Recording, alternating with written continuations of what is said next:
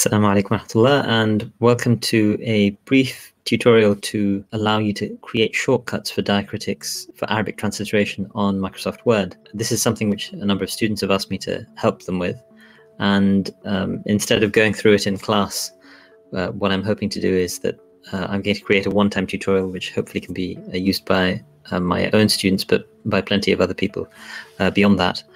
Firstly, just a brief word about Arabic transliteration. This is naturally a means of writing Arabic in English script. So, for example, you have two broad modes of transliteration, simple transliteration and full transliteration. So let me give some examples of simple transliteration. I've got a Microsoft Word open in front of me, and you can follow on the screen. So an example of the word book in Arabic, kitab, would be in simple transliteration written in this way. So kitab or sayyara would be written in this way for car. If we wanted to say al-lughat al-arabiyya, that would be written in this way, al-lugha al-arabiyya. And in simple transliteration, sometimes they use the ayn, and sometimes they'll use an open, open quote, al-lughat al-arabiyya. So obviously, these are generally italicized when they are written as simple transliteration. So that's simple transliteration. It doesn't use diacritics. As I mentioned, you can use the open quote. I think that's quite common. That can also be used in full transliteration, but it's more common in full transliteration to use the ayn, and we'll look at that now. So full transliteration examples would be, let's take the same exact examples. Kitab would be written with an A with a sort of diacritical mark on top, macron. Sayyara would similarly be with A with a diacritical mark. Let's do something which has perhaps some other letters as well. So the amen, or in Arabic it says ameen, would be written in this way. I've done that deliberately to have the A capitalized. If we think about a word like hadith, if it's transliterated fully, it would look like that. A word like zalam would be written like this. So as you can see, what I've done is I'm typing, I've got these shortcuts ready, and it allows me to type straight away. Now, what I'm hoping to achieve over the course of this brief tutorial is to allow you to write in these shortcuts, introduce these shortcuts into Microsoft Word, or potentially other sort of systems that you use. I, as a word processor, use Microsoft Word. The system that I'm using currently is Microsoft Word 2016, as far as I understand. So we'll have a look at how to create these shortcuts in just a moment. But before that, I think I should speak briefly about Unicode fonts. So Unicode fonts are certain fonts that have a character set which includes these kinds of special characters: the the with a dot underneath, A with a macron, the I with a macron, etc. And so not all fonts contain these special characters. And so when you're writing, when you're using transliteration, it makes sense to try and use Unicode fonts. What this allows for is for these sorts of words to be converted to other fonts, other Unicode fonts, and they'll maintain the special characters. So I've just changed that to Calibri from Gentium. Gentium is kind of my default go-to. If I go, and you can see they all still have, sorry, for some reason this has lost the A. I'm not entirely sure why that happened. So let me try that once more. I'll shift that to another font. Arial should also be Unicode. There you are. Times New Roman is another standard Unicode font. And you can see they translate, as it were, from one Unicode font to another without difficulty. And I suspect, publishers sometimes actually insist that you use a Unicode font these days. I assume that that's because it can actually be put into typeset format relatively easily. So that's just something on Unicode fonts, and you should use Unicode fonts if you're doing transliteration. The other thing I would say is that Calibri, Arial, Times New Roman are widely available. Gentium is a free Unicode font. As far as I know, it's a free font that's used by Brill, the publishers. It's the font, as far as I know, that's used for the Encyclopedia of Islam. Now, let's actually look at how to create these shortcuts. So what I've got is AIU for the alif mad, ya mad, and waw mad. And of course, you have the lowercase versions, which would be just to give full version, AIU. And here again, you have these are very often huruf mufakhama, to use a sort of tajweed term. though not universally the case. So this is dad, this is ha, which is not mufakham, sad, ta, and dha. So these five are basically special characters in English. I'm just going to create the lowercase version of it. So this is, of course, fairly straightforward for me because I have them already installed. And this is Ain and Hamza. Ain is the one which is sort of the first one over here. Hamza is this one. And as I've mentioned, sometimes it's used in this way as well. Lowercase, just using open quote, close quote. These are single quotes. I guess the close quote would also be an apostrophe. And I will skip the example words. I've given a few already above.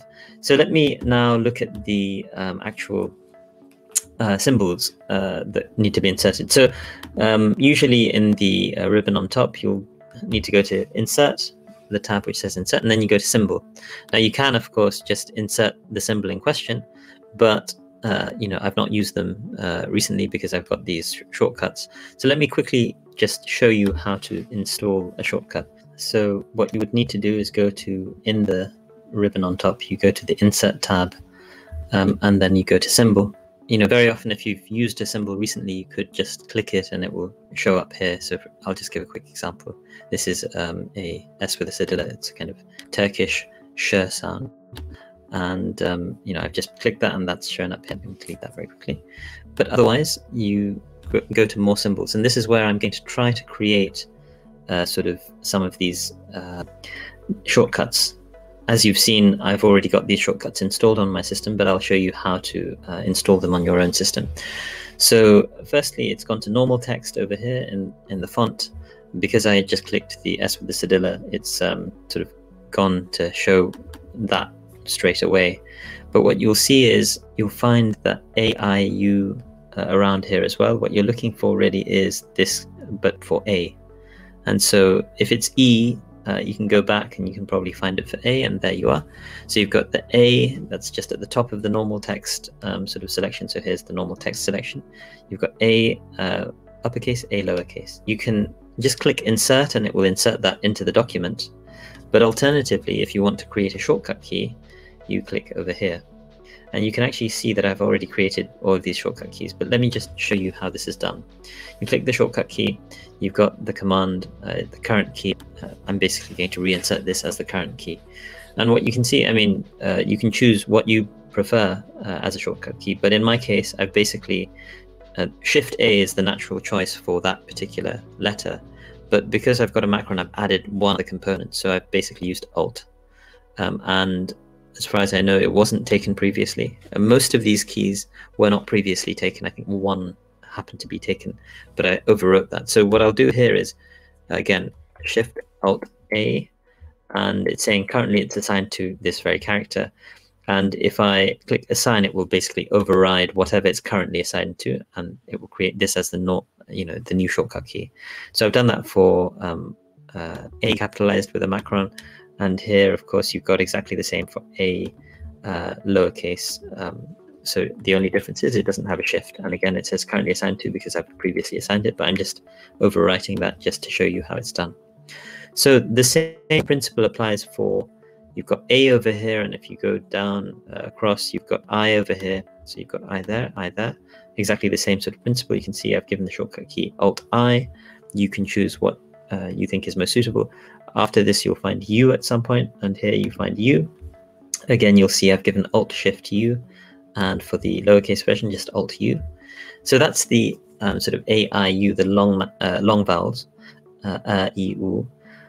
After this, what is usually found is the Ain and the Hamza. So here, if you look, you've got, that's probably open quote, close quote. But what you're after is, these special characters, so modified letter, right half ring, and you want the one which is somewhat raised. You also have this one which is lower, but the raised one is the one you're after. So this is a Hamza, and this is an Ain, and you can see I've actually just allocated a bit of a random.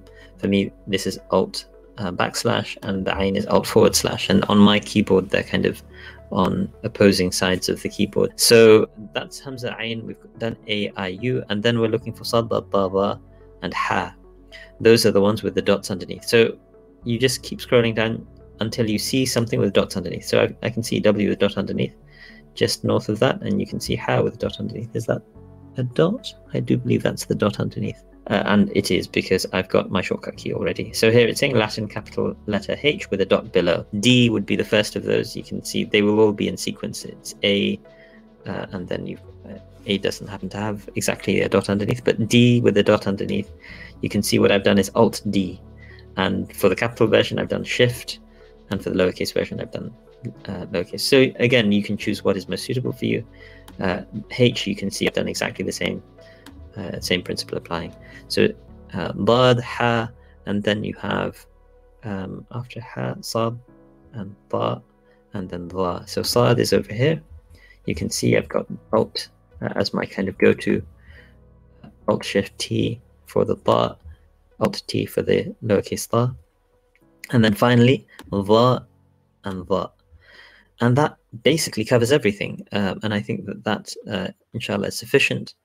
I'm going to now just go back and write a few examples. I mean, we've seen this already, and it's just you'll get an idea of how rapidly this can be done. If I say, for example, the phrase that is recited after the Prophet's name, sallallahu alaihi wasallam, that would be sallallahu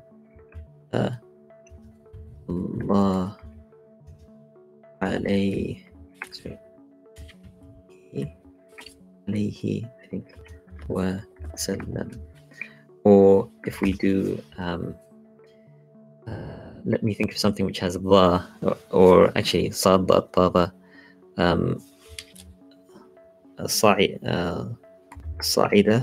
sa'ida ala mimbar, for sort of climbed onto the mimbar. Okay, sorry, that should all be italicized. Okay, so now hopefully you know how to create shortcut keys.